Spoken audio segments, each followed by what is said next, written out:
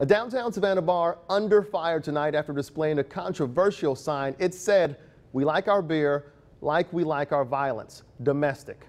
A number of you have weighed in on the sign on our Facebook page, and tonight WJCL's Nick Notario talks with a local domestic violence group, and I understand they aren't very happy about this one, Nick. Yeah, this one's got a lot of people talking. Statistics show 1 in 4 women will be victims of domestic violence, a problem that also impacts millions of men and children. With domestic violence being such a serious issue, some are scratching their heads tonight at why a local business might poke fun at it. This is the sign causing quite the stir. The downtown Savannah business, The Bar, posted it this weekend.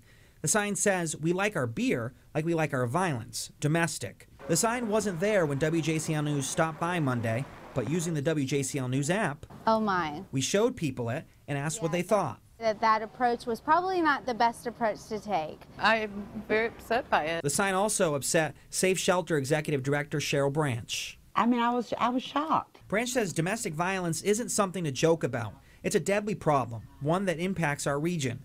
In Georgia, this year alone, 73 people were killed, including 3 in Savannah because of domestic violence. It's also the timing which has upset some. Domestic violence has been in the forefront lately, both nationally with cases like Ray Rice and Adrian Peterson, and also here locally, where just this month, officers say a woman who was leaving her boyfriend went with a friend to this apartment complex. The 2 were shot, and then the man killed himself. The bar responded on its Facebook page Monday to the backlash it's received, saying in part, "How about instead of wasting your time whining about a sign at a bar, you take your time and money and donate to Safe Shelter. Stop the violence by doing something, not whining about it." Although there's no apology, Branch says the response is a good one. Now to come out and to say, you know, enough is enough, and I agree. I think that was a very wonderful, very generous gesture on their part. WJCL News reached out to the Bar for a comment, but our calls and emails were not returned. A number of you have spoken out about the sign. Many are angry.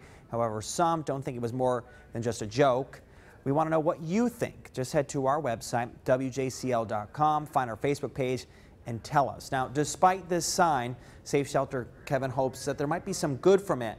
If you need any help or know someone that needs help from domestic violence, we have information on our website, WJCL.com. Good news to know. Thanks, Nick. You're welcome.